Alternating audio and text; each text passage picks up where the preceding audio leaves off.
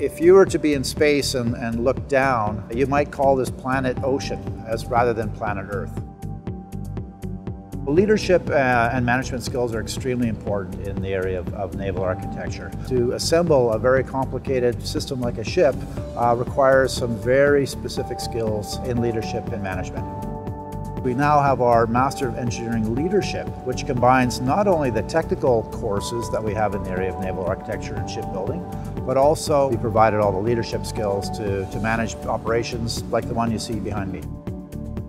I was working at one of the largest transformer manufacturers. I was a mechanical engineering manager. I always had a passion for ship design and shipbuilding. I decided to pursue my dream by taking this Master of Engineering Leadership program. When we went out and talked to industry professionals in different companies about what their needs were, they talked about the desire to have students with a very broad skill set. Emphasis on the importance of communication skills, leadership skills, managerial skills. So the split for the course load for a student is 40% of their classes are the managerial leadership classes and 60% are their technical classes within their industry stream.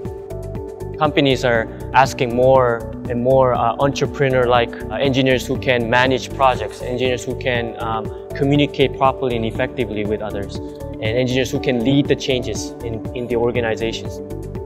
I truly believe that MEL is actually preparing me to fill that need in the world by teaching both technical and leadership courses.